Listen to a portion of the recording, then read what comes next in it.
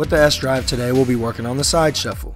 We're going to go ahead and turn our body sideways. We're going to have our feet slightly outside of our shoulders. We're going to place both hands on the bar. We're going to sit as low as possible so we feel it in our glute.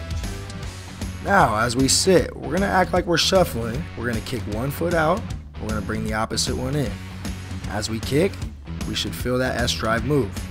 If we need more resistance, we'll go ahead and push up on the left or the right hand side lever to get a little more out of it.